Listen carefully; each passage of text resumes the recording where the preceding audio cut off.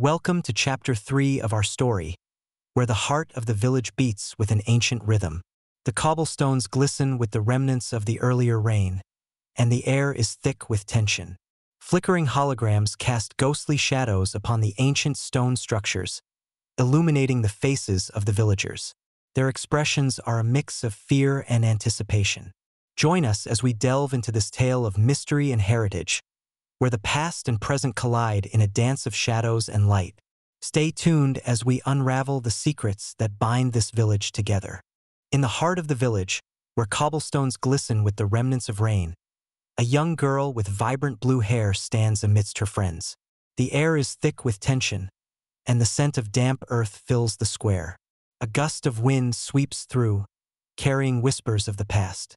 The spirit, a manifestation of shadows and light, hovers ominously, its glowing eyes piercing through the veil of uncertainty.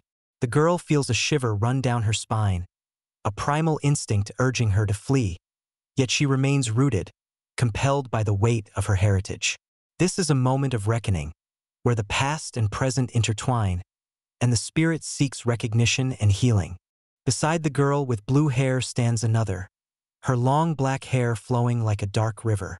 Her warm brown eyes reflect the swirling mist that begins to coalesce in the center of the square.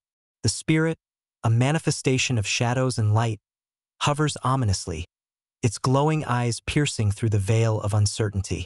The girl feels a shiver run down her spine, a primal instinct urging her to flee, yet she remains rooted, compelled by the weight of her heritage. This is a moment of reckoning, where the past and present intertwine, and the spirit seeks recognition and healing. The village historian, a man with a weathered face, steps forward with determination. Despite the chaos around them, his voice is steady. He urges the group to confront the spirit together.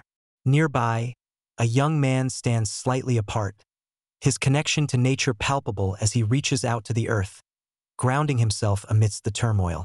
As the spirit lashes out, the ground trembles beneath their feet, and the girl's heart races.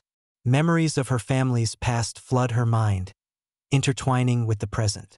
She realizes that the spirit is not merely a harbinger of chaos but a guardian, seeking recognition and healing.